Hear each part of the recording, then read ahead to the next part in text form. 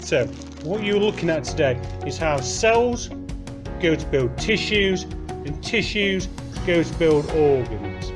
There are a number of different types of cells that we need to be aware of, right?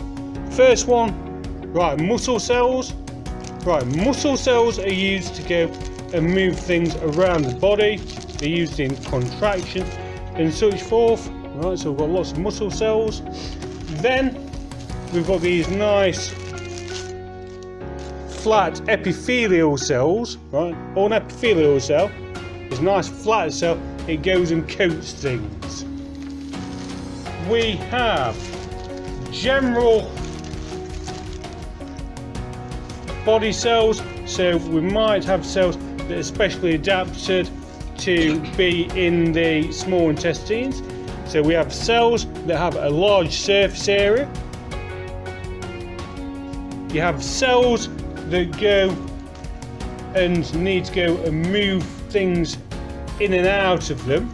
So to do that, they require a lot of energy. So we have cells that have lots of mitochondria.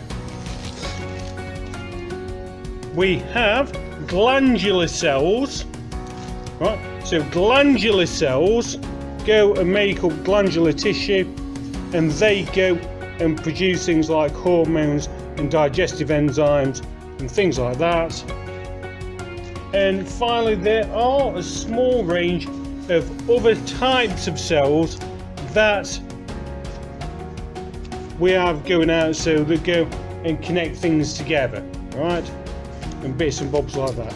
So, main types of cells we need to think about: muscle cells, epithelial cells, cells with large surface area that go and absorb things, cells that provide lots of energy, so have lots of mitochondria, and glandular cells that we find making up glandular tissue.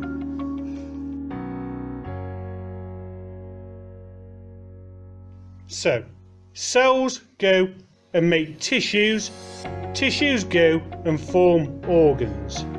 Right, the organ, or the first organ that we're going to think about really, is the small intestines. So the small intestines really are there to go and help absorb nutrients from what you're eating. So the first cells that are involved are these ciliated villi cells, right? And they are going to go and increase the surface area of the inside of your small intestines. So those villi cells are going and making villi tissue. Right, underneath those villi cells then, because your small intestines need to go and push the food through your intestines, you need muscle cells. So these muscle cells are going to go and form a layer of muscle tissue that goes around the side of these villi cells.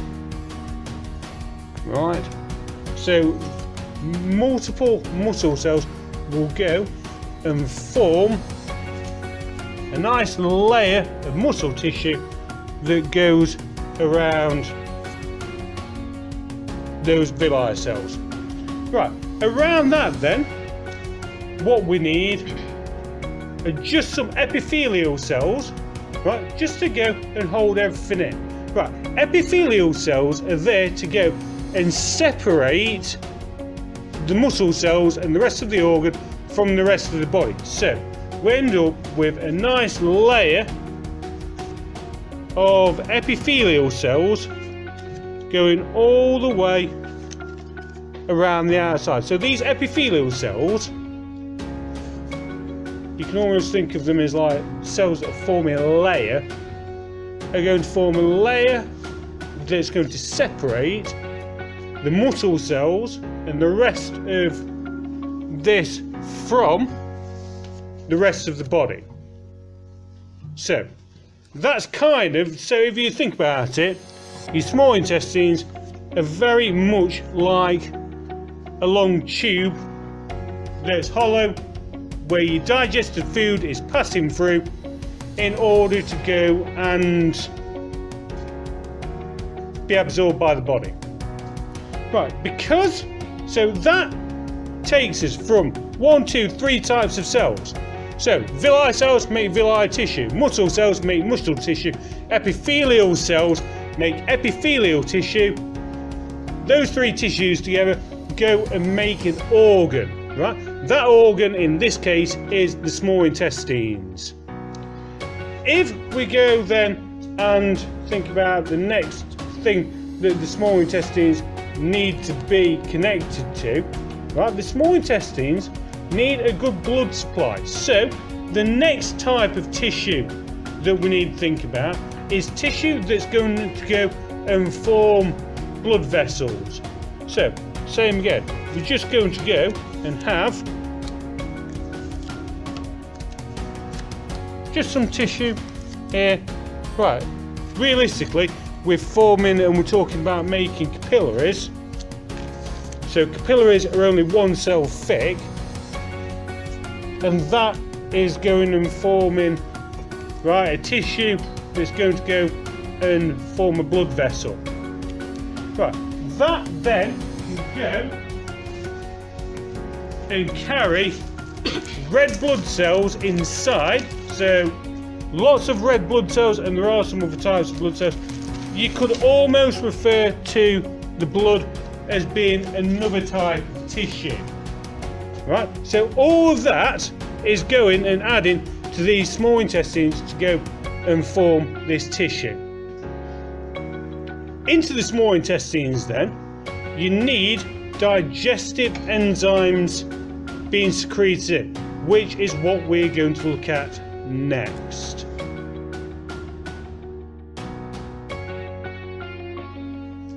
So the next type of cell that we need to consider when really thinking about things that are going to interact with this are glandular cells.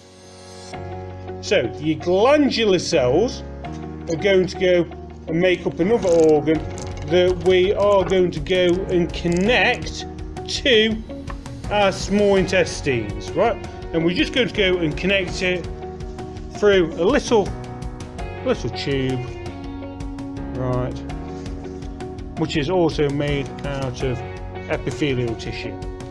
So the particular organ that we're going to talk about making is the pancreas. So the pancreas is made out of glandular cells, right? These glandular cells, in terms of what we are going to go and produce, are responsible for producing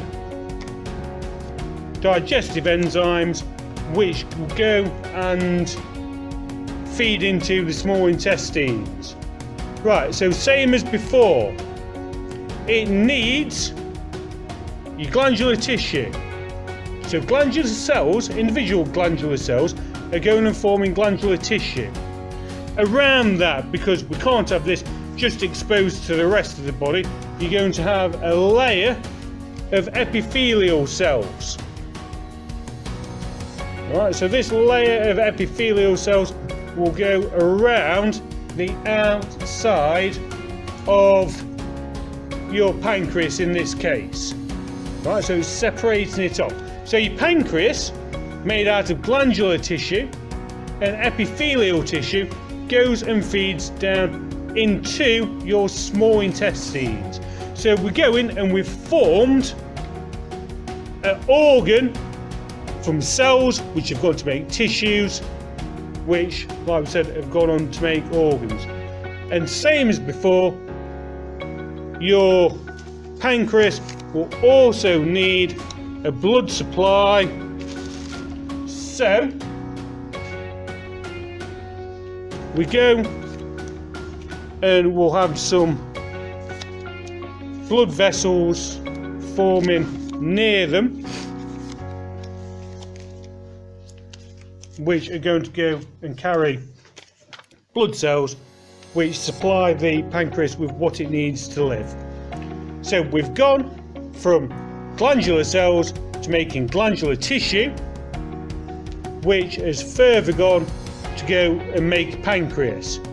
So now we've got the small intestines, which we started with, made out of villi tissue, muscle tissue, epithelial tissue, and we have connected to that the pancreas, which is made out of glandular tissue and epithelial tissue. So together they start to form what is called an organ system. So an organ system is when you have two or more different organs interacting with each other. So technically, your digestive system would be your mouth, large intestines, small intestines, pancreas, stomach, etc. So different organs acting together, but all of them start off, so you go cells, tissues, organs, organ system, in that order. And that's how you go and you make organ systems from individual cells.